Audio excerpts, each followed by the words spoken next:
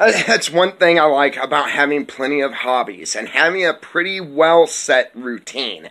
It helps me to kind of stay in the rhythm of things and not get too much in my head. Let's see, what else do I have going on? Not much. It's been a couple days, well, a Hello few days. viewers, welcome back to my another video. Matt Brown, the star of Alaskan Bush People, is returning to rehab for a second stint. Regrettably, Matt Brown, the star of Alaskan Bush People, seems to be having a rough time recently. Nevertheless, the good news is that he's eager to put things right, and he's going to rehab to accomplish it. His current assignment is not his first. He originally entered treatment in the spring of 2016, and he is currently returning. The reality star spoke candidly with people about his struggle with drug misuse and his determination to get assistance once more. After a year of ups and downs, I made the decision to go back to treatment because I suffer with drug misuse, Matt said. I sincerely appreciate all of the encouragement, and I'm hoping to get my life back on track soon.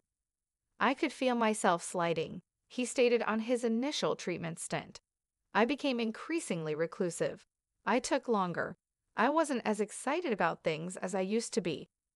We can imagine how challenging this last year must have been for Matt. It must be considerably tougher to maintain sobriety when you have a lot of other difficult stuff going on in your life.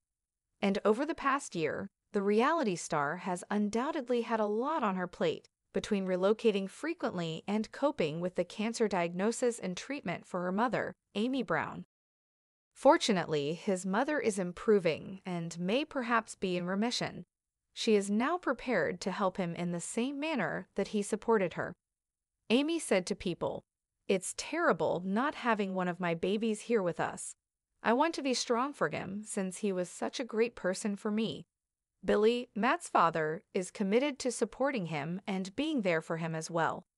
We miss him very much, but we'd rather lose him temporarily from home than permanently," he added.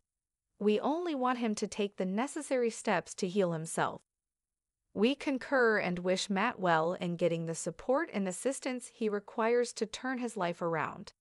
Thanks for watching my video.